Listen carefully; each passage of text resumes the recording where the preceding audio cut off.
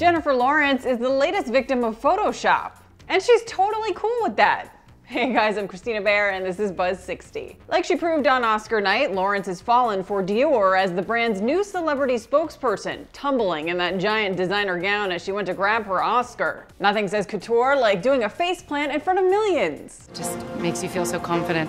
Now she's giving us yet another reason to love her for her big mouth and tell it like it is personality. The 22-year-old actress got a sneak peek at her new Dior print ad campaign on Oscar night.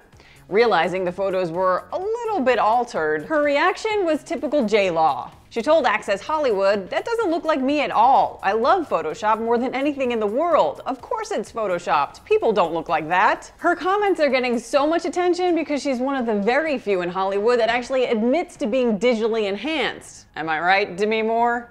Buzz 60. Now you know. Pass it on.